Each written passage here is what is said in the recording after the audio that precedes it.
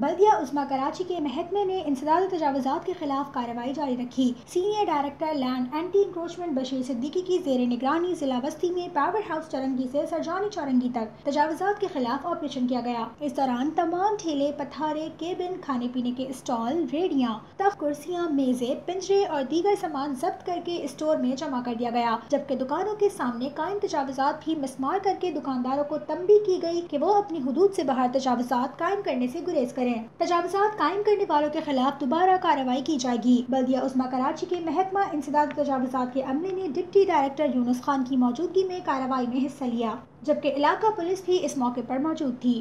Senior director محکمہ انسداد تجاوزات نے تجاوزات قائم کرنے والوں کو تنبیہ کرتے ہوئے کہا کہ تجاوزات کے خاتمے تک تجاوزات کے خلاف کارروائی جاری رہے گی اور تجاوزات قائم کرنے والے اپنے نقصان کے خود ذمہ دار ہوں گے۔